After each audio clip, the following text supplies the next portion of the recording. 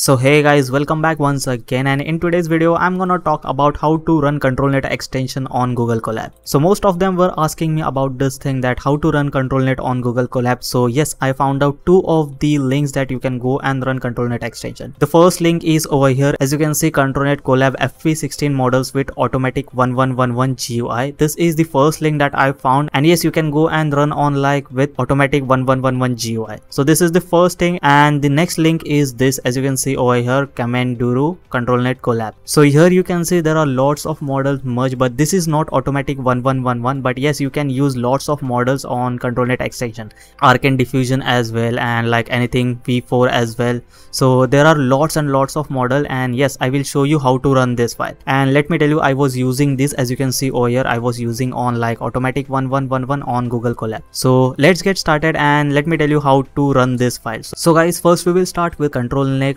Automatic1111 GUI, and I will paste the link in the description. So the first thing you need to do is click on this link, and after clicking on to this link, then this web page will open. And after this, if you wish to download, then you can download it as well, or you can directly click on Google Collaborate over here.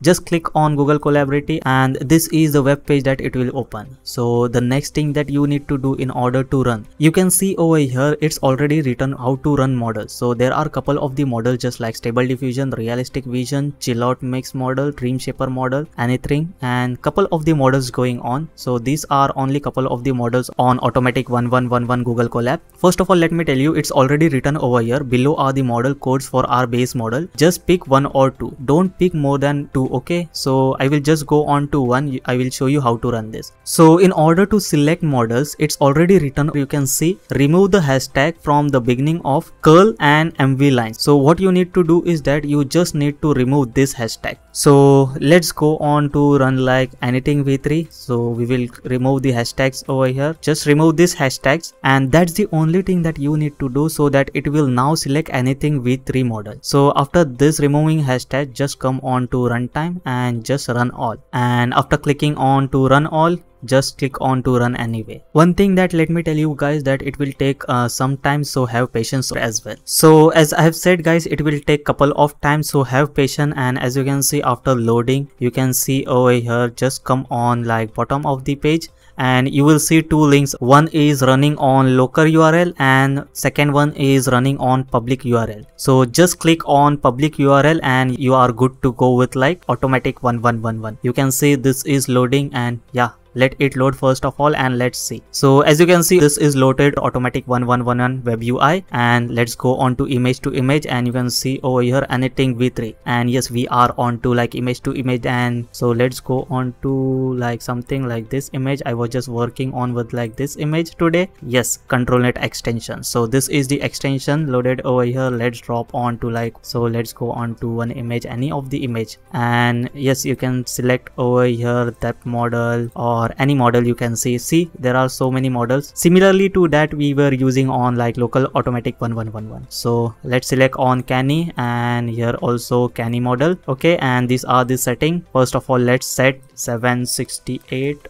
because the resolution of this image is 768 by 512. We will not mess on to these settings because I'm only showing you how to run this on Google Colab. So in order to use like Controlnet, you need to enable it first of all. Low VRAM, no, okay, because we are running on Google Colab, so you don't need to click on low VRAM, I guess. So yes, Canny preprocessor, Canny model, and let's see what result do we get. First of all, there is no prompt over here. So what I will do is that I will go on to PNG info. I will click on to drop onto image, and let's find out this image, and let's open this image, and it will find the PNG info over here. You can see this is the PNG info. So I will copy this prompt. Let's copy this prompt and go on to image and just paste it over here. That's the thing we are doing, and then let's generate. So this is the result that we got. It's loading for now. You can see, okay, so this is the result that we got, and this is the Canny Edge image loaded over here. So that's how you can use it on like Google Colab, and yes, definitely you can use it on Google Colab as well. So as I said, already there are only couple of the models. As you can see, there are couple of the models running on over here. If you want to select like Stable Diffusion 1.5, then just delete these hashtags and run. So that's how you can run on Google Colab. First of all, this was Automatic1111. So yes guys, you can go and enjoy like Controlnet extension on Google Colab with this link. And now I will show on to like next link as well. This link, Cam and Durul Controlnet. This is not Automatic1111 GUI. First of all, let me tell you. So before running this Controlnet Colab, let me tell you one thing, that first of all you need to like terminate this program. This is already running on Google Colab, like we were running this on Google Colab. So just terminate this first of all. So why you need to like disconnect is because it was already running previous model. So first of all you need to disconnect from here, and let's close this now. So guys, now in order to run this Controlnet Colab after like disconnecting previous model, so in order to run this, just click on, there are so many models over here. You can see there are so many models. We will just run any of the model. Just click on to any of the model. Okay, after clicking on to any of the model, just click on to open in Colab over here, and it will open this on Colab as well. So after coming on to this folder,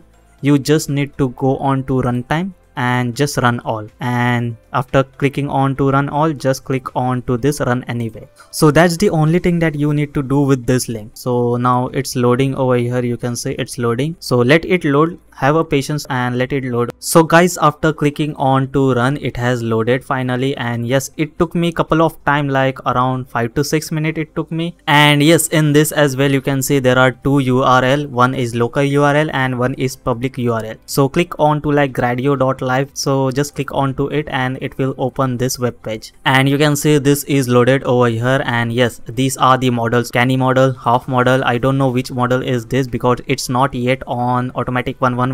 So HD model, Scribble interactive, fake Scribble, pose, segmentation, depth and normal map. I don't know which is this model, but yes, there are so many models over here. But only one thing that I found on this link is that you can't add like second image. Just as I did on like Automatic1111, you can only add one image over here. So we will click on to any of the image, just like this image. Let's go on to this image, and in advanced option you can see over here image first of all. So how much image do you want? It will just generate how much image do you want. And on second thing, it is image resolution. So it's 512 only, and just this thing, low threshold, high threshold, just like setting that I explained yesterday. The video link will be already in the description. You can check on this. If you load any of the image over here, it will automatically load the seed. So what you need to do is just decrease the seed, that it will go on to -1. And yes, this Google Colab is using DDIM samplers. So this is the sampler, that's only sampler that it is using. In the bottom you can see added prompt and negative prompt as well.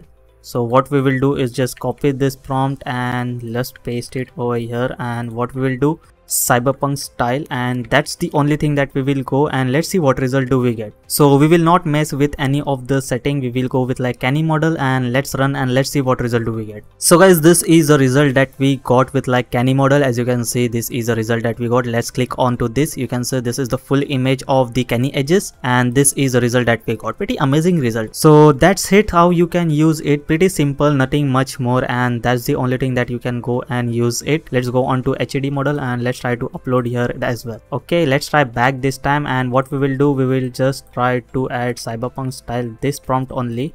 Similar options over here, images, image resolution, HD resolution, steps and guidance scales. We will not mess with. And yes, again you can see seed is loaded automatically after you upload any of the image. So what we will do, we will just decrease this seed. Similar DDIM sampler, added prompt, and yes, that's all you can do. And let's just run and let's see what result do we get. So guys, as you can see over here, HD model, and that's the result that we got. This is the outline edges of the HD model, and this is the result that we got. Pretty amazing result.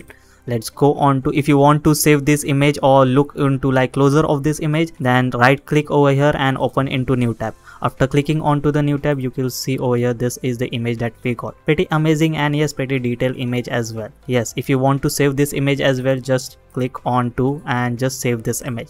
That's all you can do, and it will save this image. Okay, so that's how you can save this image as well.